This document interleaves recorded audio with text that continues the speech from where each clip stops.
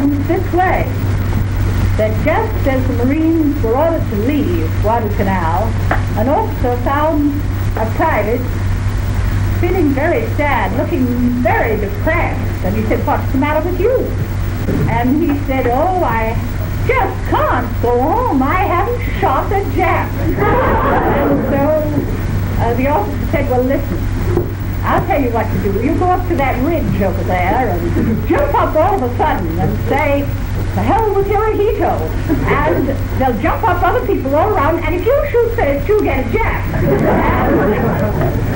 So he came by a little while later, and the Marine was still looking very gloomy, and he said, "Did you do what I told you to do?" And he said, "Yes, sir, yes. I ran up there, and I did just what you told me to do, and I said, 'To hell with Hirohito,' and they jumped up just as you told me they would, but they all shouted, 'To hell with Roosevelt.'"